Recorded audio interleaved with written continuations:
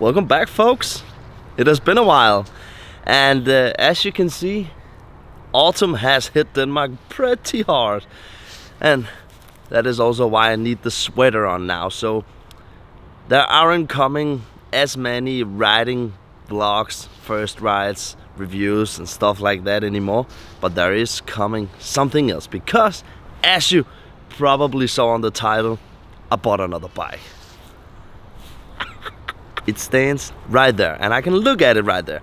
And the thing is, with this bike, I can just break it for you now, it's not a new Panigale or a new Harley Davidson, something like that.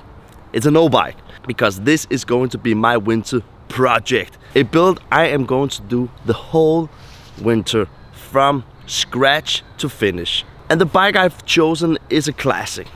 And there has been a bit of modification to it, but it has been done very quick, not as refined. The finish isn't that good, but the hard work is done, and I think it's going to be great.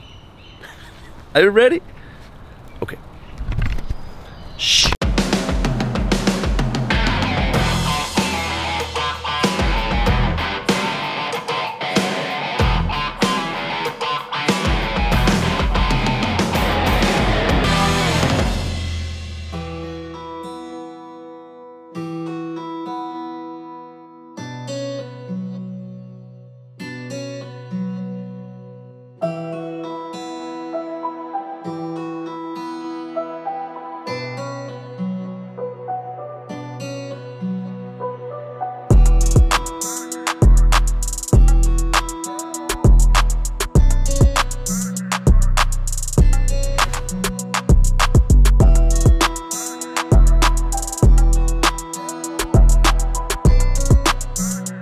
So this is my brand new Honda CB750 from 1982. The perfect classic bike for a winter project rebuild. As you can see, this has been slightly modified to a cafe racer, but you can't probably see the finish of this bike because there's a lot that is missing. But the base of this motorcycle is perfect, and the engine sounds healthy, and that is actually the most important thing. A nice little detail is that all the engine part has been polished and the rear springs has been polished as well, so it has a overall nice finish that I can work from. We have here in Denmark some pretty strict laws about modification of old bikes, and I can see that there's been some slightly modification to the frame at the back.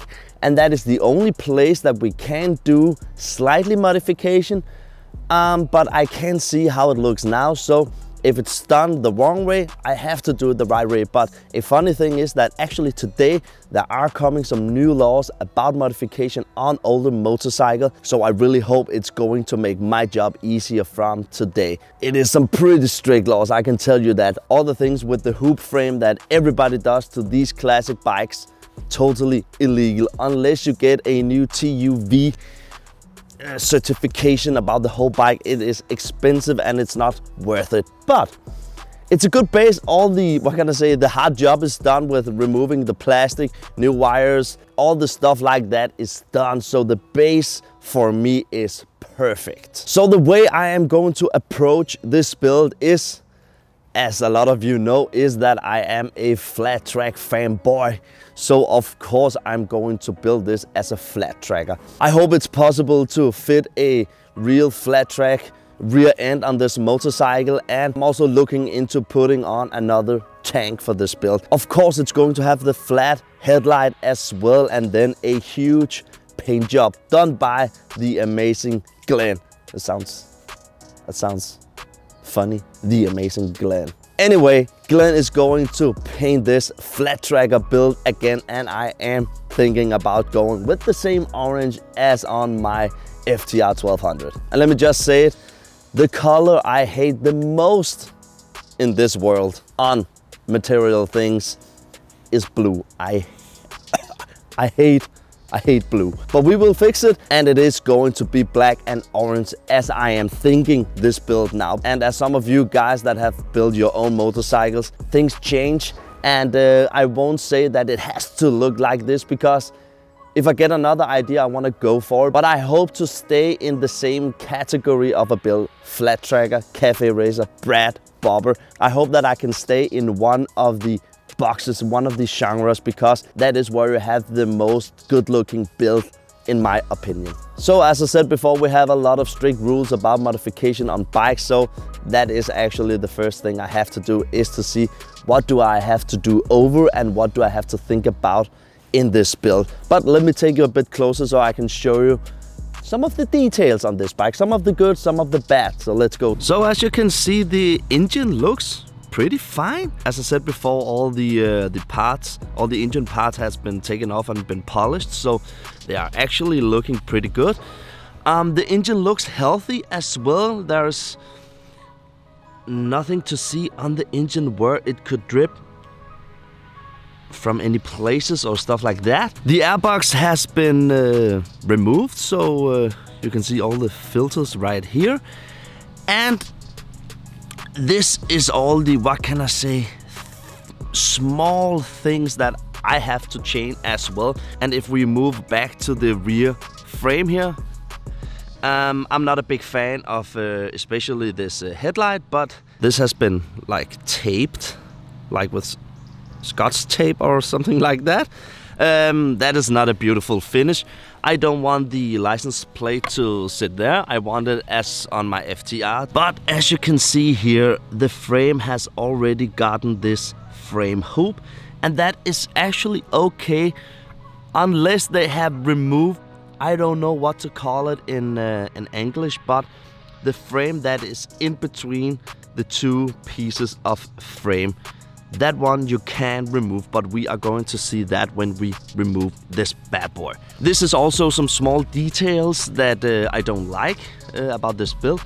You have to cut a piece like this off.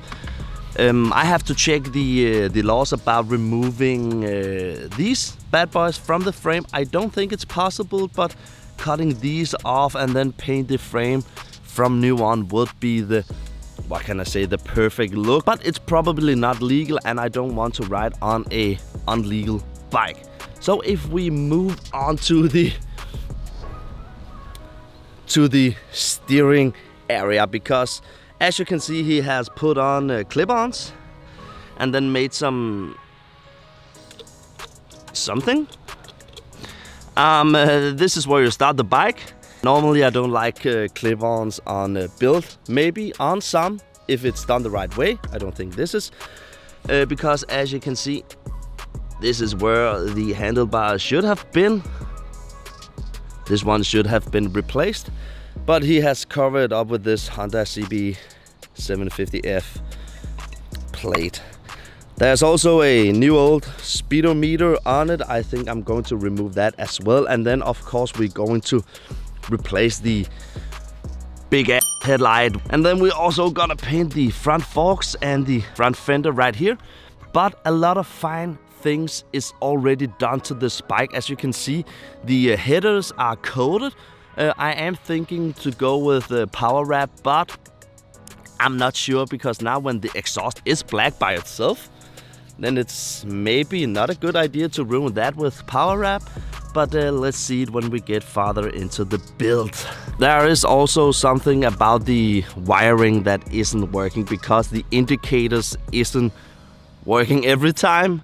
But what can I expect on a homemade build on an old bike? So that is also something we have to take care of. But hopefully a new tank, a new rear piece with a new seat.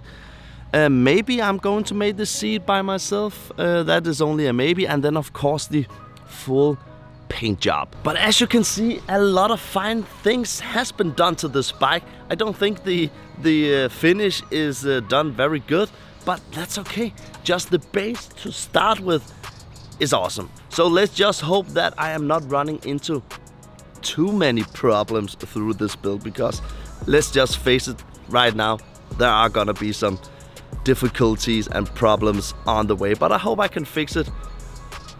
Not easy, but in a normal pace, let's just say that. So there you have it, folks, my brand new bike, Honda CB750F from 1982. This is going to be the winter project of this year, so I hope you guys will follow the journey. It is going to be a long series, but that is the content I can make alongside gear reviews, unboxing, and all these type of videos. But we are going to have a winter project together, and I have been looking so much forward to this and to tell you guys about this. I don't know for how many years that I would love to have a second bike to build on the whole winter, because I am getting a little bit winter depressed when I can ride a motorcycle, because the weather is crappy in Denmark in the winter time. Unless it's snowing, that is fine, but it's not California, so we have to do other stuff, and that is why we are going to build a motorcycle instead. And don't forget to follow me on Instagram, because there are a lot of shenanigans going on in there as well. And please let me know in the comments, what do you think I should do to the bike? Do you have some tips and tricks that I should know before I start? Anything, let's have a conversation going in the comments. So that was it, folks. Don't forget to like this video, subscribe if you aren't already, especially now with this series coming up. And if you are new here to the channel, welcome. So nice to see you. That was it. See ya.